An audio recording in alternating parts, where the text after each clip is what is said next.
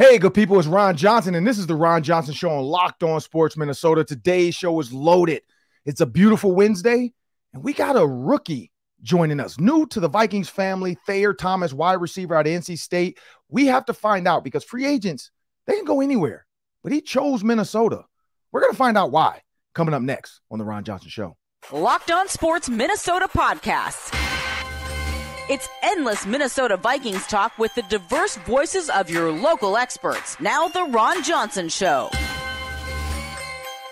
On the field, in the broadcast booth, Ron Johnson is Minnesota sports. He's played with them, hung out with them, and grown up with all the big names in Minnesota sports. They're hanging out with Ron Johnson. It's the Ron Johnson Show on the Locked On Sports Minnesota Podcast. And it starts now.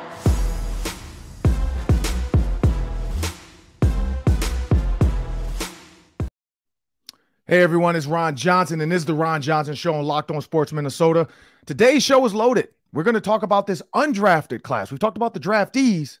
Let's talk about some of these undrafted guys. Myself and Sam Ekstrom, we're going to break that down quickly.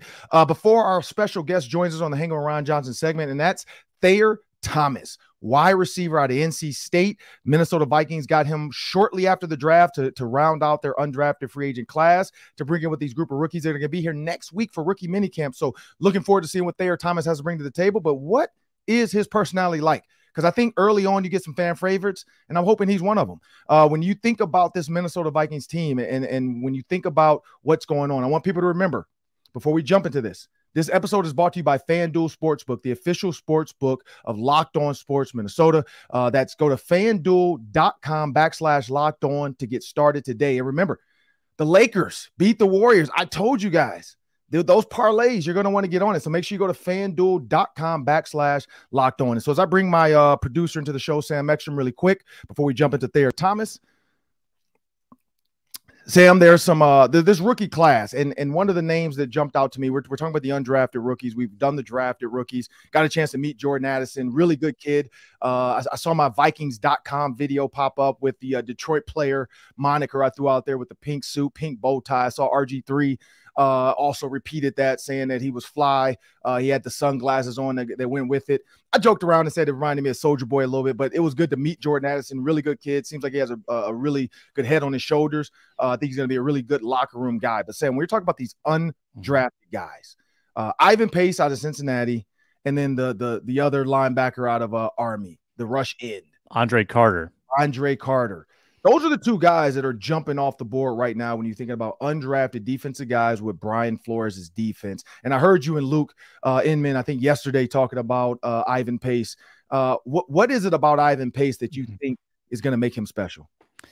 Well, if you look at his production, Ron, he was more productive than Jack Campbell last year as a linebacker. I don't like Jack Campbell. I'm just going to be honest. I mean, I know he's a first-round pick. He went to Iowa, so of course, as a Minnesota Gopher, I have to hate Iowa. But I like Jack Campbell as a person. I like Jack Campbell as a middle linebacker. I don't like Jack Campbell sideline to sideline. He is not fast enough to me or athletic enough to me to be garnered a first-round linebacker. He is a hard-nosed hitter, going to meet the fullback in the hole. But a lot of people are saying the Lions screwed up. They could have got him in the second round. But yeah, what are you saying about it? Yeah, I tend to agree with you there. But Campbell was taken in the first round. Pace was not drafted, but Pace was more productive. He had more sacks than anyone in college football at the linebacker position. He had more run stops than anyone in college football at the linebacker position. He had more pressures. He was Pro Football Focus's top linebacker. So why was he not drafted, Ron? It's his size, 5'10", 230. 5'10" is not a very traditional linebacker size. That's like 7 inches shorter than Jack Campbell. So they have to figure out whether he can, translate to the next level. But the productivity, oh my gosh, you can't argue with it. It's unbelievable. Yeah, and when you think about size, though, I'm going to give you a comparison. Zach Thomas. Zach Thomas was 5'11". Zach Thomas was really productive for the Miami Dolphins. So you could say whatever you want. He played 13 seasons in the NFL. Size doesn't matter. I tell my daughter that because one of my daughters, she's an 8-year-old. She's going to be really tall. The other one is going to probably top out at 5'5". Unfortunately, I'm 6'3". But my first daughter, I think she's going to get my wife's side of the family's height. My second daughter, she's going to, because they're both wearing the same size softball pants right now, and there's 4 to 5 years in between them. So that just tells you the difference in sizes. But I told my daughter this. I'm like, it's not about the size of the dog. It's about the size of the fight in the dog. And that's where I think Ivan Pace is going to set himself aside. But again, I go back to Zach Thomas. Zach Thomas was 5'11". And people said, oh, he's undersized. One of the best linebackers in NFL history, in my opinion, as far as athleticism, running sideline to sideline. And I think Ivan Pace coming in, special teams, all the other things. And then the rush in, Carter from Army. Now, that's a freak guy with size. I mean, what do you think about him? Yeah, 6'5", 260. He's kind of got that lankier, athletic, edge-rushing frame that you look for. He had 15 sacks in 2021 for Army. The reason he didn't get drafted, and a lot of people thought he was a day 2 pick, maybe even day 1 pick, he didn't test very well. I think he ran a 4.9, so the speed might be an issue. But here's what I'm hanging my hat on, Ron. His agility drills, like the shuttle and the 3-cone, and that's not everything. That's just a test, but he was very good in those short areas.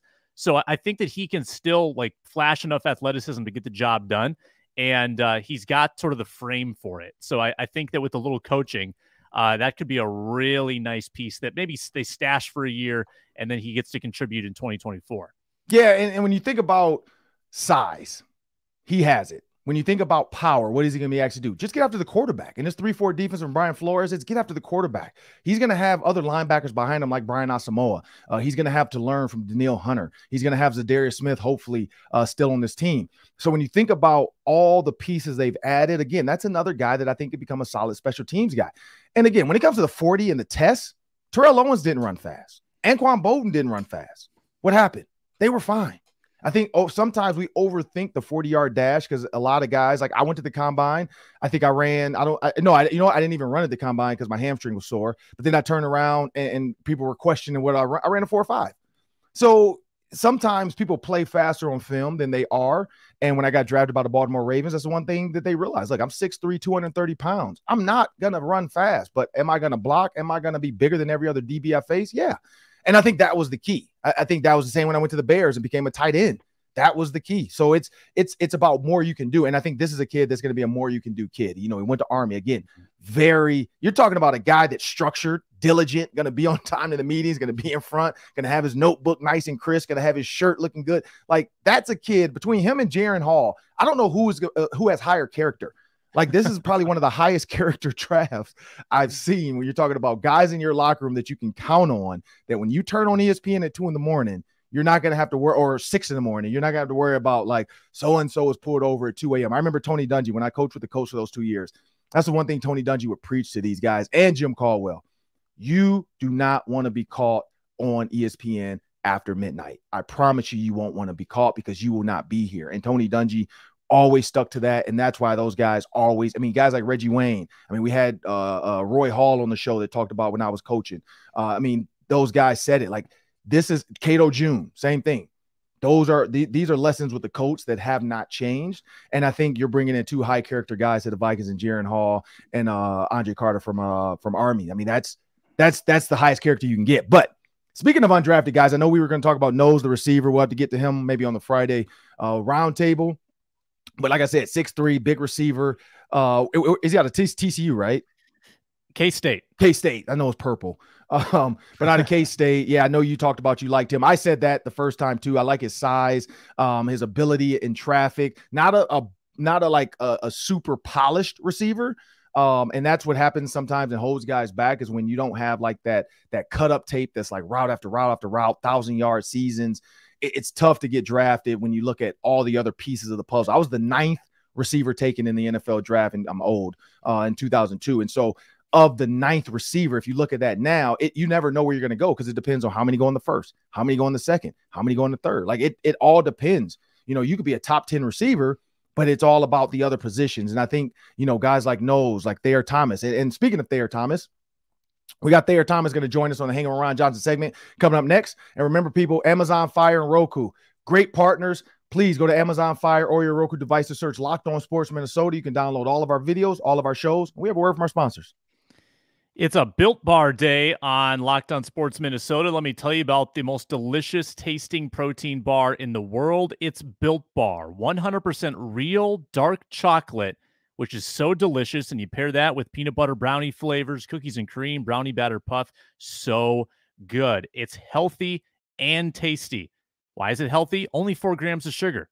but they're packing 17 grams of protein into these Built Bars, and they are accessible at your nearest Walmart or Sam's Club. Walk on down to the pharmacy section, pick up a 4-bar box, a 13-bar box, or conveniently head to Built.com and order online. Built Bar, the most delicious tasting protein bar in the world. Get a snack that's healthy and still tastes amazing. Well, as promised, it's time for the Hanging with Ron Johnson segment, and I got a special guest there, Thomas, wide receiver at NC State. And the more I'm reading about this guy, man, the more I realize this kid has crossed so many paths. And so I think this was just destined. You know, I think in life, things are destined to happen. He was coached by Joker Phillips, my former wide receiver coach at the University of Minnesota. And he also was coached by George McDonald. For those Minnesota fans, I don't know if you remember, but Tim Brewster, we try to ignore the Tim Brewster era, but George McDonald was a really good coach within the Tim Brewster era. And so he was also at NC State. And so as I bring Thayer Thomas into the show, man, appreciate you for joining me today on the Ron Johnson Show. I want to jump out there. Early question, man. As a free agent, you're going through this process of the draft, and I was there. Like I said, I was the 10th receiver taken or 9th receiver taken in the draft. And so a lot of times if you have 4 first rounders, 4 second rounders, 3rd round or 2nd round could be where you're at. You never know. And so in my process, it was frustrating sitting there waiting for that phone call. Finally got the call from the Ravens, and a little bit of excitement, but also a little bit of pissed offness. I saw Joey Porter Jr., his dad, I played against Joey Porter Sr., and I saw him talk about that too to his son, like, take this chip on your shoulder and take it into camp. But when you think about this draft process, man, first, what was going through your head as you saw the draft going and you knew your name wasn't going to be called? Yeah, I mean, I kind of, going into day 3, I knew there was a chance that I could maybe go late. And, once that didn't happen, I just kind of had to turn my mindset quickly into, what's the best fit for me. Because at the end of the day, my biggest dream and goal is to make the 53-man roster. And I just needed to find a place where I felt like I fit in. I had a shot to make the team and, good culture, good coaching staff, and really a staff and a organization that really saw, a future for me. And so that's kind of what I saw with the Vikings. And it made it pretty easy for me. Yeah, and when you say culture, because I know that's a big term here. I mean, I'm pretty sure you know the whole roll the boat culture. You see the aura behind me from PJ Fleck. And culture is huge, I think, in all college sports. I think in even just work-related stuff, culture is a big deal. So when you talk about Kevin O'Connell and his culture, what about the Minnesota Vikings culture really made you feel like, you know what, I want to be there? Yeah, I mean, I know 2 guys on the team, Garrett Bradbury I played with in college. And he happened to be back for the spring game a few weeks ago, and he just was like speaking highly of the organization and what he feels like this staff has really done in 1 year. And it's funny because I hadn't really talked to him since he had left. It's been probably 4 years, and it was very coincidental that we had this conversation before the draft. And then I'm really good friends with Blake Prohl, and I just seen his process and seen how he's been able to work and develop, and he's spoken very highly of Minnesota in general. So those 2 guys that I know very pretty well, and I kind of used that along with some conversations that I had with people on staff to kind of make my decision. Yeah, and when you think about that, man, like you get 2 USC guys in the draft, you get 2 LSU guys in the draft, and now we have Garrett Bradbury already here. You're coming here, so it is kind of a thing to like. You're walking into a situation where you're not going in blind. Like you do know some people on the team. So playing with Garrett Bradbury, though, what do you remember most about playing with Garrett Bradbury? Yeah, he was a great leader because I was a freshman, and I actually played a decent amount as a freshman. He was that, senior center that was going to be a first-round draft pick. And so the one thing I remember, early on, like before I started making plays, like that was one guy that kind of just treated everybody the same. And regardless of where you sort of were on the totem pole, and he was just a really good leader, a really good guy, and I love the way he plays the game. Really he plays really hard, plays really tough, and he was kind of like me in college. Like he came in as a tight end, very low recruited guy, and he might have been a 2-star, 3-star. I don't know what he was, but I walked on at NC State, and so we were kind of in the same position as far as where we started at NC State. Mm-hmm. And we kind of both worked our way up to where we were by the end of our careers. So I can relate to him in that aspect of things. But yeah, he's a great guy. And when you think about, because you said Garrett Bradbury was a tight end, I forgot about that. because I can't imagine him catching now. Like, he doesn't look like he can catch anymore. But when you think about Garrett Bradbury in his situation, playing tight end, and then you being a walk-on, when did you, like, at what point did you earn your scholarship, and what was that experience like? Because I know I see now on social media coaches do all these cool ways to give kids scholarship, let them know their own scholarship now. What was your experience like? So I got there in June of 2017, and I went through summer workouts right before fall camp, and we have guys like Bradley Chubb, Jermaine Pratt, BJ Hill, Ryan Finley at quarterback, Jalen Samuels, like Jacoby Myers, is in the slot with me. Y'all some dogs. I forgot about all those guys, man. And I'm a freshman, and I'm kind of just soaking everything up and kind of learning and just trying to find my role within the team. And I knew I had to put on some weight. I probably weighed 170 when I got to college. So I knew that first year was going to be about my development. So I really took, practice very seriously when I got on the field. And there was one time, my first practice, Naheem was very encouraging of me just because he was from Raleigh. And so, he was like, come catch punts, and that's an easy way to find your, way onto the field early.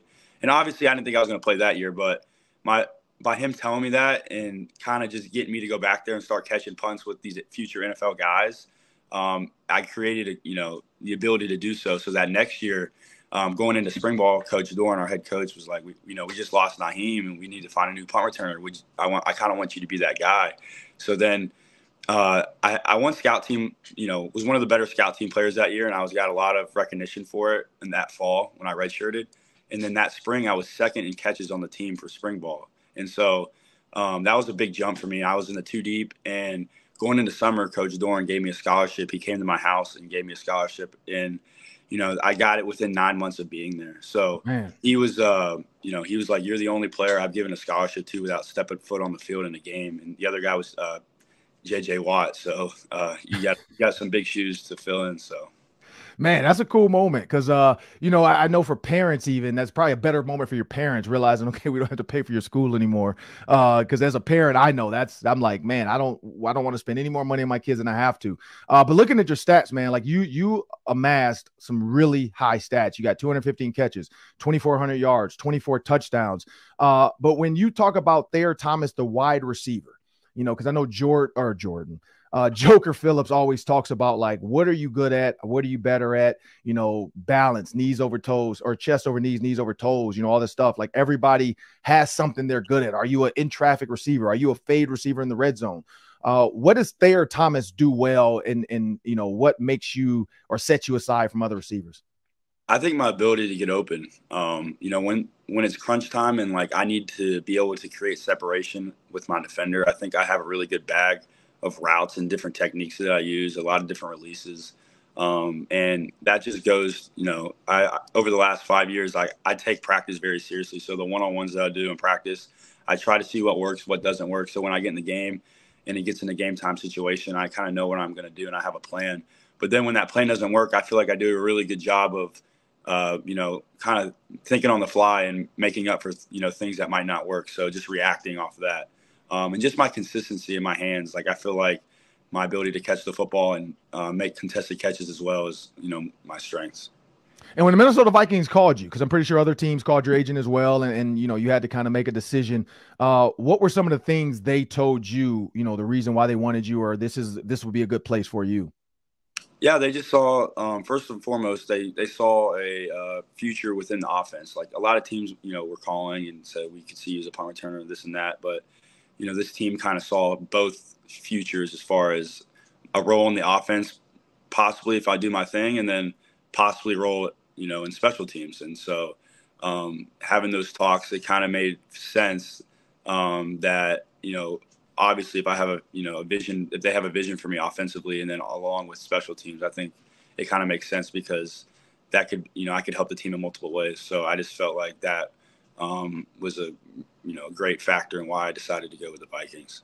Yeah. How much have you watched Cooper Kupp play? Because, I mean, honestly, like, that's when I see Thayer Thomas and I watch NC State stuff, I feel like it's a little bit of Cooper Kupp-ish, like in the slot, being able to move around, shifty with the routes. Like, how much time have you spent watching some NFL receivers like that to say, this is who I want to mirror my game off of who is another guy you might mirror your game off of?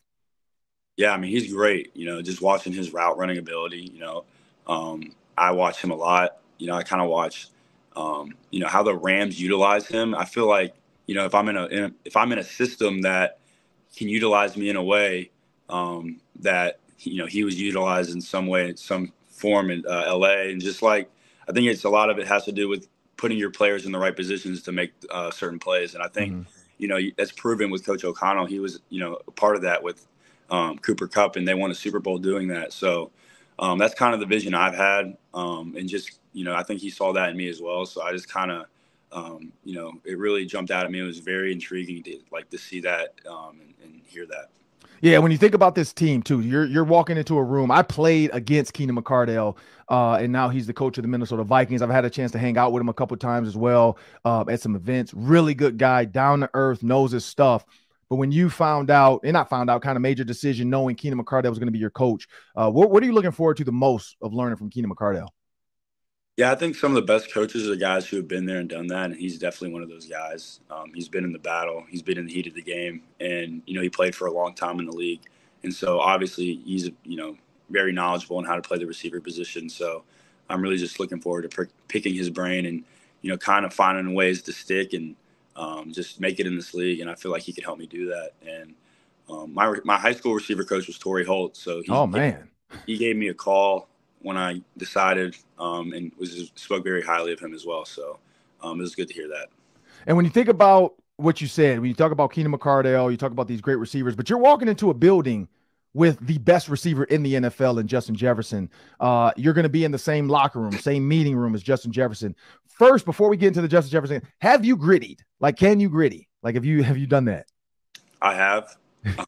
I've gotten better over the last 3 years since he kind of put that on blast, and that's kind of been a thing that I've tried to get better at in case I do make it to the NFL. I can do that, but it's kind of funny how I'm now on his team. So are you would you say you're better than Mike Gesicki, like Adam Thielen? No, I've seen them do it. Yeah, I'm better than Because them. because I've seen who else did it? TJ Hawkinson tried to do it.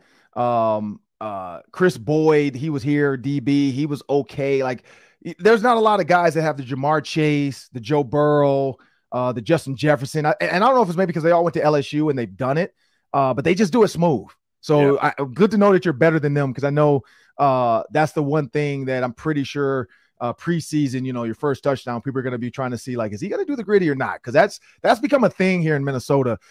Justin Jefferson's made it worldwide. But when you think about Justin Jefferson and just his impact on the game of football, when you found out he was going to be your teammate, what was that thought like?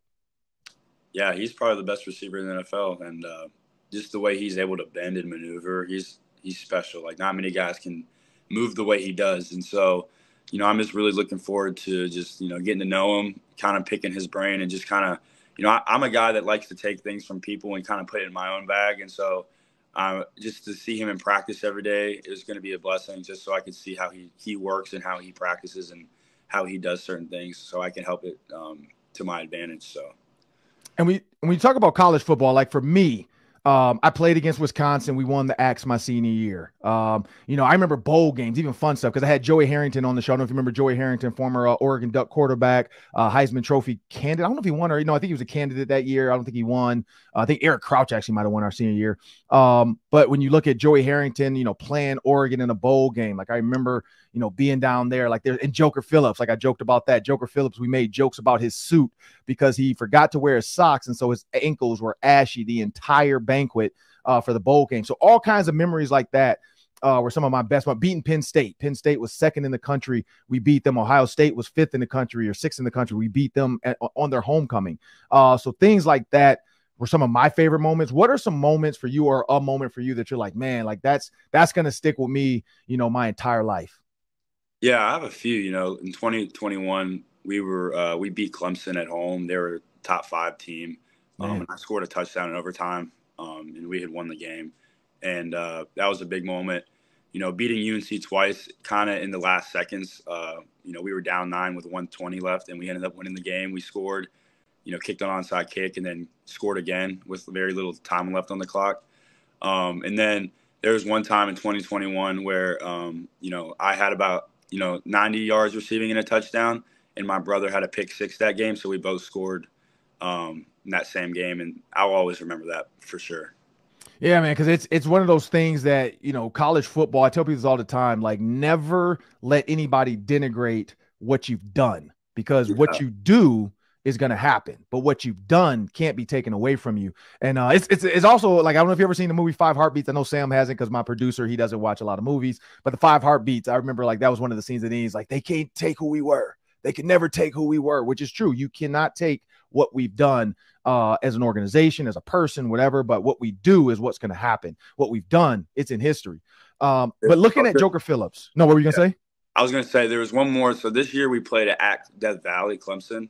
Oh yeah. It was, we were 9 and Clemson was 3, and it was a college game day. So I was able to play like a college game day, like the main game of that Saturday, which was pretty cool. And it was like, we were undefeated, they were undefeated. We lost by 10, but just being the leading receiver in that game and just kind of being in that atmosphere under the lights was definitely something I always remember as well. So yeah, no, college game day seems, I mean, I've been to it. I've been on the stage with Desmond Howard and those guys when they came to Minnesota for Wisconsin, because we didn't have that when I was growing up. Like, it wasn't a thing in college when I played. So I've heard it's a ridiculous, from a player's perspective, and just all the media, all the fans, everybody shows up for it. So yeah, that's definitely one to always remember. We got 2 more before we get out of here. We jump over to last minute closeout daily 3 with myself and Sam Ekstrom. But when you think about Joker Phillips as a coach, and I always had coaches like, I've had Brian Billick as a coach with the Ravens. I had Tony Dungy. I've had Lovie Smith with the Bears. And so I've taken different things, but I know Joker, some of the things he's always taught me and told me stuck with me. What are some things you've learned from George McDonald and Joker Phillips that you're going to take with you into the NFL? Yeah, Coach McDonald kind of gave me the blueprint when I was a freshman on, how to be successful. I mean, he kind of always preached like working hard doesn't guarantee success, but it definitely helps your odds, and it puts the odds in your favor. And something he always, he was a big preacher about catching jugs, like 200, 300 jugs a day. And I still use that, to this day. I still go and catch about 200, 300 jugs a day. It gives you confidence as a receiver. If you're always constantly catching the ball, then it becomes second nature. And that's something that I, will continue to do as long as I'm playing. With Coach Joe, he's a guy that, I feel like he really helped me later in my career, because I got him with only 2 years remaining in my career. And it was a lot different of approach. He really saw the game of football and was like, you guys, it's a game for a reason. Like, don't go out there and be nervous. And he's like, it's a game created by PE teachers. And that's something that I'll always remember, because he allowed me to play really, very freely. And, he had the utmost confidence in me to go out there and make plays. And he also taught me a lot about different, defenses and kind of learning how, if where the defense is going to do, it makes, your route running and also your blocking assignments a lot easier. So that's kind of what what he helped me a lot with.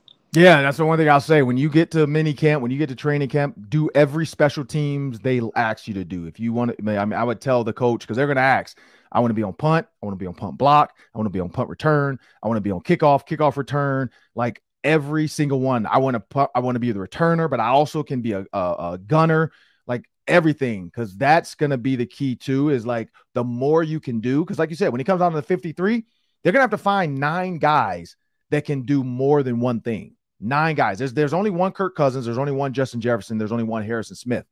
But they got to find at least 9 other guys, and that's where you come in to do other stuff. And so I would tell you, every special teams possible, go to the meetings, the special teams coach, be in his ear all the time during practice. Make sure you're always, in the front of the drill, working the hardest. That's Thayer Thomas, wide receiver from NC State, now a Minnesota Viking. Last one before we get out of here, Thayer. What is something that you want the Minnesota Viking fans to know about you, and what can they look forward to when you step on the field? Yeah, I'm a very hard worker, and I've kind of whatever I put my mind to in my life, I've seemed to attain it. So, I'm going to give it my all, and throughout my whole career, I've always kind of been the underdog, and I'm very comfortable in those positions. So. I'm just looking forward to making plays like I've done for a while here. And I just, looking forward to the opportunity to get up to Minnesota. And last one, I asked Lewis seen this last year, so I have to ask you this too. When you see Minnesota, I mean, there's snow, there's all this other stuff. But when you hear about the Minnesota, you got the Mall of America. You got all these things in Minnesota. You got Valley Fair, which is kind of like Cedar Point or kind of like Disney World, but really low version of it. What are you looking forward to the most about Minneapolis? Because you guys are going to have days off to just go to the mall or, relax or go to a lake. What are you looking forward to the most when you get to Minnesota? Yeah, I think, going to the Mall of America is something that I've always, I've heard of it a lot as a kid. Kind of like that's the biggest mall ever. So I definitely got to go check that place out. I've heard the food is really good. It doesn't matter what you're eating. It varies, and it's, a lot of great food there. And then the last thing I've heard I need to do is go check a Twins game out in downtown. So that's something I'll probably end up doing in summer. And it's a good year to check the Twins out because they're doing a lot better. The pitch count is helping them. This is the first time ever they've beaten the Yankees this much early on in the season. So, yeah, this is a good year to check the Twins out. I'm Ron Johnson. That's Thayer Thomas. This was the Hanging with Ron Johnson segment. Thayer, I appreciate you for joining me, man. And I can't wait to meet you when you get up here in Minneapolis. Yes, sir. Appreciate you having me on the show. I'm looking forward to getting up there. Well, that was Thayer Thomas, wide receiver from NC State, now a Minnesota Vikings free agent receiver who's going to come in. He's got his work cut out for him, but I am pulling for this kid because I honestly, truly believe when you look at the Rams offense, and I think he truly is a piece that can be in the slot. He can be a blocker. Like he said, he's had some great receivers coaches. So this guy, I feel like mentally is pro ready. So I'm looking forward to seeing Thayer Thomas compete. We already know about Mike Knowles out of Kansas State. So it's going to be a fun battle. They have some really good DBs, Byron Murphy Jr., Caleb Evans that they're going to go against. So this is going to be a fun training camp, people. So this is one you're going to want to check out. I'm excited about this year. And remember, you can now 3, 2, 1. And remember, Locked On Sports Minnesota is a proud partner with Care 11. Just check out care11.com/locked on to get links to every one of our Locked On shows. And we have a word from our sponsors. Thanks, Ron. It's still not too late to subscribe at lockedonpodcast.com/newsletters for all the NFL draft reaction. Get some draft intel straight to your inbox.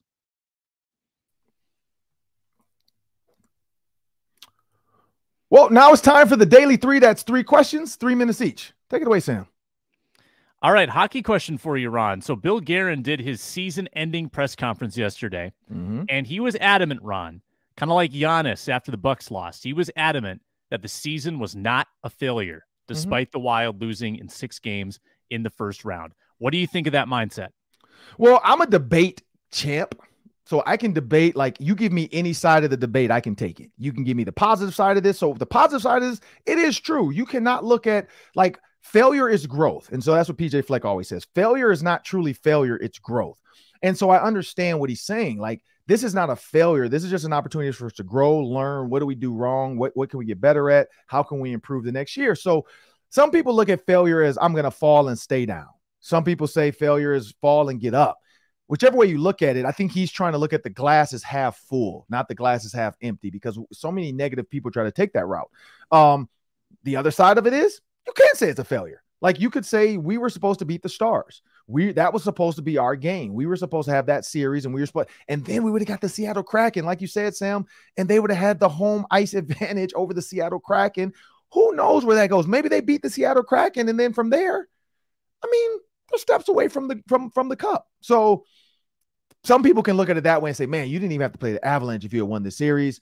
I think it's a failure, but I get where he's saying. So I think the mindset is fine. You don't want to go into the mindset with a negative off season like the Grizzlies. The Grizzlies have a total negative off season at this point. Like, they told Dylan Brooks, at no circumstance ever, there's no way ever. Like, you could at least leave the door open a little bit. Like, we're not interested in Dylan Brooks right now, but maybe. They didn't even, at no circumstance so that's a negative way to leave the season. I think same with Giannis, the Greek freak. He's trying to say Antetokounmpo, because I can't say it. He's trying to say, yeah, this is not a failure, man. Michael Jordan didn't make it every year with those failure years. And nobody would say Jordan failed. They would say Jordan was learning. Jordan was getting better. He was learning how to beat the Pistons. So I think that's what Bill Guerin's trying to put into his team's head. We're just learning, and we're trying to find a way to get better and beat the Stars or beat the Avalanche, whoever we have to face next year in the playoffs. I don't know, Sam. What do you think? Yeah, it is ultimately, it's all semantics. If you want to frame it that way, you can frame it that way. That's fine. I think Bill Guerin still holds his team to pretty high expectations. I don't think he's okay with this result. This is just how he's presenting it to the media. It's very frustrating, and he acknowledged that as well, that fans have now seen them miss the second round 7 playoff appearances in a row. So failure, not failure. I guess it just depends how hard-nosed you want to be about it. I think the Wild still have produced very entertaining regular seasons. They've played very good hockey, and ultimately, if you keep doing that, you're going to put yourself in good positions. So I'm okay with his approach. What you got next? Yeah, I got a Wolves question. Naz Reid is probably their premier free agent this year. On a scale of 1 to 10, Ron, how important is it for the Wolves to agree to a contract with Naz Reid and bring him back in free agency? I'm never going to say 10 because in sports, I think there's always somebody else that could help. I mean, unless you're talking about, like a guy like Aaron Rodgers or a guy like Tom Brady, stuff like that. Those are 10s. For Naz Reid, though, I do think it's important. I would say 8. I think it's important because the problem is you lost so many pieces to trying to get Rudy Gobert. So you don't have a lot of draft capital over the next couple of years. So you do want to try to keep a nucleus together. You can see without him how they struggled against a team like the Nuggets, where the Nuggets are actually really good. I mean, they're killing the Suns right now. But I do think it's very important that they sign Naz Reid. One, you do like what does this team look like? Because if you do move on from Rudy Gobert, you definitely need to have Naz Reid. But that's what everybody talked about because when Gobert was out or when Cat was out, they were hoping Naz Reid would be the extra guy. Naz Reid could have been the guy to deal with the Joker because I think he's a little bit more athletic than Gobert, and then he won't get into foul trouble. And if he does, you don't care like Cat because you can't put Cat on him all the time because he gets in foul trouble. You can't put Gobert on him because he can't handle Jokic. Like he just can't. And so I think Naz Reid would have been a better option there to kind of bully him, push him a little bit, because that's what you're seeing with the Suns. DeAndre Ayton is not like he's nowhere to be found. Like he's not stopping him. He's not trying to intervene. He's not trying to bully him. He's 7 feet and he's letting this guy just walk him down the court like a little kid. And so that's why I think Naz Reid is important because he does add that bully factor to the team. He does add that ability to get rebounds. He does the dirty work. So yeah, I think it's important. You want to keep your nucleus together as much as possible because clearly it's a playoff team. But what pieces do you need to add, and maybe what pieces you need to get rid of to make this a 5 or 6 seed team? I don't know. What are your thoughts, Sam? Yeah, it does feel like it's about a 7 or an 8 on the priority list. And the question is, does Naz want to come back to Minnesota knowing that he might not be a starter? He might continue to be in the shadow of Rudy Gobert and Cat for as long as he signs that deal.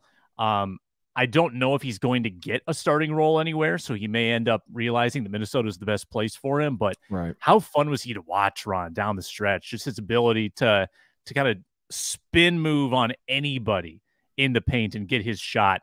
That's something that Cat doesn't have. That's something that Gobert doesn't have. So that's a special player. I think they got to bring him back. Yeah. Last one. Lakers Warriors, Ron. I know you're dialed into the NBA playoffs right now. Lakers knock off the Warriors on the road in game 1. Are the Lakers becoming title contenders? They've been title contenders. That's the thing. They won a championship with LeBron and AD already. So they've been contenders. The problem is health. AD is one touch away from going off the court and being done for the rest of the series. So that's why every time I see him jump and everybody's underneath him, every time I see him get bumped and he kind of grimaces, he said, I can't feel my arm. I'm like, oh Lord, here we go. Like he is one touch from one touch is all it takes. Possibilities. AD is never. I mean, it's so bad of how scary. Like every time he goes down, you can hear everybody in LA just go, and then he gets back up because that's the key. If LeBron is healthy, if AD is healthy, if D'Lo is healthy, Austin Reeves is ridiculous. Like he's becoming a really good player, a really good scorer when they need him. This team is tough to beat. And at the 7 seed, you got the 7 versus the 5. I don't think anybody would have picked the 7 versus the 5 one step away from the Western Conference Finals. You might have a 7. You could have had 7 versus 4, but now you might have a 7 versus 1. And I'm honestly taking the Lakers over the Nuggets. Like, I think the Lakers are contenders. Like, I just think D'Lo was that piece they needed to give them some, like, hot buckets every once in a while. Questionable defense, but hot buckets every once in a while. And then also, if you think about where they are with Austin Reeves, whenever LeBron is down, Austin Reeves is not scared of the moment. He's not scared of I mean, the fact that he's willing to yell, I am him. Like, he's willing to take the big shot when it's needed. And the Warriors – this is a spot I don't know if they thought they would be in. They'd be down early. If they lose this second one and they have to go back to LA for 2, and they don't win both in LA, and it goes 3-1. I don't know if they have. LeBron did that to Steph. Now this could be a reverse Steph LeBron, where LeBron made Steph come back came back on Steph 3-1. Maybe this is the way the script writers wanted to happen. Like, because we're in a movie, we're in a simulation. Now let's reverse the roles. LeBron's up 3-1 on Steph, and Steph comes back and wins it 4-3. I don't know if the Warriors have that though, because they all can shoot the ball, and it's like, who takes it? Jordan Poole was hot. Clay can shoot. Steph, we know, is ridiculous, but the Lakers are doing what you have to do, which is stop Steph, double team Steph, force somebody else to beat you. And that's all it took. Steph was kind of cold early on in the game. He had like 1 or 2 shots in the third quarter. He did start getting going in the fourth, and that's just from being tired. Everybody else was tired of chasing him around because he never stopped running.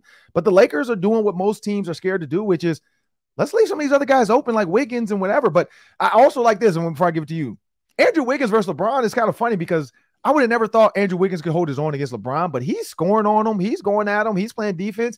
Like, I don't know where that Wiggins was in Minnesota. Maybe Steph Curry unlocked something that nobody else in Minnesota could do for him, because Steph and Clay have unlocked Andrew Wiggins. Like, he is out there playing against LeBron, like, and you don't even notice that it's Andrew versus LeBron. It's just like these are two ballers going at it.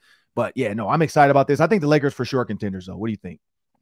Yeah, I think the Warriors were exhausted. I mean, I think that Kings series was so emotional and so hard fought that this was not a surprise to me that they would have a letdown in game 1. I think the Warriors are going to win this series, but it might take them 7 games again. And I don't know if they can keep doing this. Like, I don't know if they are young enough and spry enough to keep battling for 7 games every series. What it makes me think is, I think the Nuggets are going to the NBA Finals. Yeah. I think the Nuggets are just going to have an easier path to get there, and they're going to get an exhausted Warriors team in the Western Finals, and the Nuggets are going to the Finals. That's my take. Yeah, that is true. Like, the Nuggets, I don't want the Nuggets to go. I don't, they're so boring. I don't want to see the Nuggets versus like the 76ers. Like, I don't. Yeah. I would rather, like, and again, the Heat is 1-1, but the Heat have a chance. Like, I would love to see an 8 versus 7 NBA Finals. Like, that would be like poetic for all the haters out there. Like, everybody was picking like the Bucks and all. Heat versus Lakers. The odds makers would have no idea what to do, but then that would be the Lakers championship, because I don't think the Heat can beat the Lakers the way the Lakers are created. Jimmy Butler's out with an ankle injury, so who knows how long he's going to be out. But the Heat without Jimmy Butler still almost beat the Knicks. That's what's crazy about that team. I don't know what Eric Spoelstra's doing, but he's got them moving on all cylinders. But that was a great show today, man. Thanks for joining me, Sam. Thayer Thomas, he was great. Like, I loved him. I learned a lot about him. I'm looking forward to, I always pick a favorite. And he's odds on early favorite, especially from the Locked On family, to see how it's going. We'll have to get him after his first mini camp, maybe get him back on the show, see how that went, see what he's learned. And then, of course, during training camp, maybe we can get him a couple times. But I want everybody to remember, Locked On Sports Minnesota. If you want Endless Vikings talk, make sure you subscribe. You have to go to YouTube, have an email address, and subscribe to Locked On Sports Minnesota's YouTube channel. Just hit the follow button. Also, wherever you get your podcasts, iTunes, Spotify, iHeartMedia app for free. Wherever you get them, just search Locked On Sports Minnesota. Hit the follow button there as well. You'll get all the updates to all of our shows. I want to thank you and enjoy this beautiful sunny day.